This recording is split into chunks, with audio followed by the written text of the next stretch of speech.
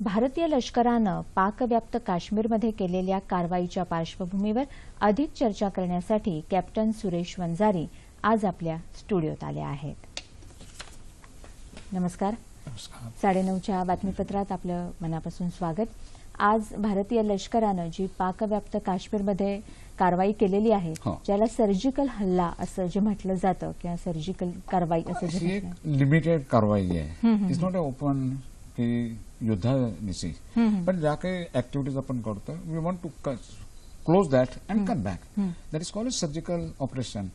की it is not escalating the war totally असं आहे. म्हणजे ही तात्पुरती हे केली की जस्ट टू हॅव डिटरंट इफेक्ट की वेल if you R coming we will also strike it back to this thing. It is not a full फ्लेज war. We have not declared it. It's called surgical. एक इशारा असं म्हणतात. You can say that इशारा. आता पाकिस्तानला कळवणं हे म्हणजे कितपत योग्य होतं किंवा कितपत त्या संदर्भात काय सांगू?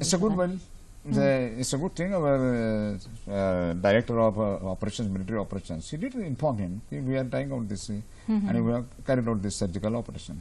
That is because it is the limited field मध्ये आपण पीओके मध्येच केलेलं आहे. बाकी ठिकाणी कुठे स्ट्राईक केलेले नाहीये. तर ज्या ठिकाणी आपल्याकडनं पाकिस्तान आपल्यावरती अटॅक करत होता त्याला ते स्टॉप करण्याकरता म्हणून that is a surgical operation हे झालेलं आहे. We have stopped it. We wanted to prevent that thing and that we have done it. Therefore it is called surgical operation. पण याचं नेमकं स्वरूप कसं असतं आणि आतापर्यंत हे केव्हा वापरलं गेलेलं आहे ही नीती? माझ्या ह्याच्याप्रमाणे आता म्यानमारमध्ये आपण गेल्या वर्षीच्या ह्याच्यामध्ये म्यानमारमध्ये ते ऑपरेशन केलं होतं. What ever our aim is there we R finishing we come back. या ठिकाणी सुद्धा आपण जे काही यांचे तळ होते एक्स्ट्रीमिस्ट यांचे वगैरे ते तळ उद्ध्वस्त करायचं. That is a surgical operation and we have come back. 4 तासामध्ये वी हॅव कम बॅक. पण त्यासाठी काय तयारी, म्हणजे त्याची तयारी तर जरी ते थोड्या वेळापुरतंच ऑपरेशन असलं तरी त्याची तयारी बरीच आधी होत असते. We R always in the ready position. तसं काही हे नाहीये. आणि याच्या मागे म्हणजे बरंच आता if you go back to the history वगैरे वगैरे एक तर वर्ल्ड ओपिनियन प्राईम मिनिस्टर म्हणजे त्यांचं मी अभिनंदनच करतो की याच्यापूर्वी पार्श्वभूमी त्यांनी तयारच करून ठेवली होती की सगळ्याच्या जे आजूबाजूचे राष्ट्र आहेत किंवा जे मोठ्या पाऊस वगैरे आहेत आता वी डोंट एक्सपेक्ट एनी मदत फ्रॉम देम. पण जे काही गुडविल व्हिजिट तयारी करून घेतली होती आणि दॅट वे आता तर अमेरिकेचं सुद्धा राईस यांचं सुद्धा हे म्हटल्यानंतर दिस आर गुडविल तयार केलं आणि वी आर प्रिपेअर्ड. म्हणजे दॅट वे युद्धाच्या करता आपल्या नेहमी सराव चालूच असतो सेनादलाचा. पण आता ह्याच्या पुढचा पावलं पाकिस्तानकडनं काय असतील? युद्ध होण्याची शक्यता आहे का? त्याला सामोरं कसं? शक्यता मला वाटत नाहीये. कारण आता वर्ल्ड प्रेशर आहे आणि त्या मानाने आवर prime minister has done a good work in the foreign diplomacy वगैरे केलेली आहे. आता ह्या गोष्टी आपल्यालाच करायच्यात.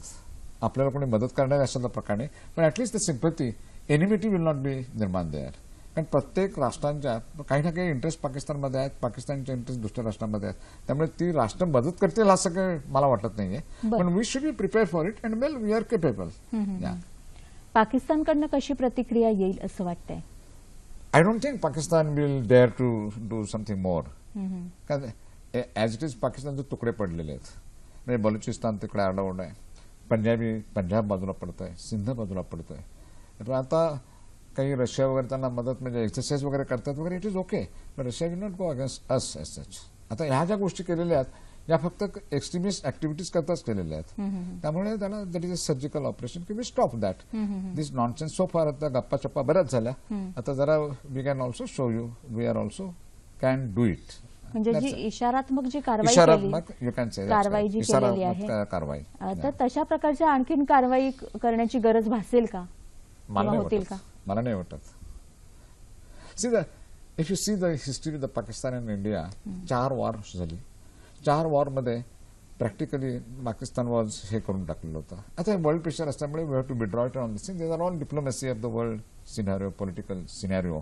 पण अदरवाईज 4ही वॉरमध्ये यू टेक 48 घ्या, 65 घ्या, नंतर 71 वॉर घ्या, नंतर 98 वॉर घ्या, where we have solidly beaten up the Pakistan and तसे our forces morale is very high. आणि या गोष्टीमध्ये आता म्हणजे जसं 71 वॉरमध्ये जसं then prime minister Indira Gandhi she also made the world tour आणि सगळ्यांच्याकडे हे करून मग बांगलादेशाची कारवाई केली गेली. तसेच सिमिलरली आज आपले पंतप्रधान Narendra Modiji he also had a world visits and all this things. That वातावरण तयार होतं. म्हणजे दिस must be in is a mind if not today or tomorrow we have to strike this. So that is a surgical operation. I have got to do it, and that is only restricted to the extremist activities only. असं आहे. पण समजा युद्धजन्य परिस्थिती निर्माण झालीच तर कुठल्या कुठल्या गोष्टींना तोंड द्यावं लागेल? That is, you see, it is not only the war is not a Diwali, तो शिमगाच होतो. त्याच्यावरती बरेच रिपरकशन्स आहेत, इकॉनॉमी आहे तुमची, वर्ल्ड प्रेशर्स आहेत, आणि जसं आपला नुकसान होतं तसं पाकिस्तानचं होणार आहे. त्यामुळे these leaders will have to give a thought on this war. War मध्ये तसं होणार नाही, आणि it affects to the all economy ना वॉर करायच्यामध्ये.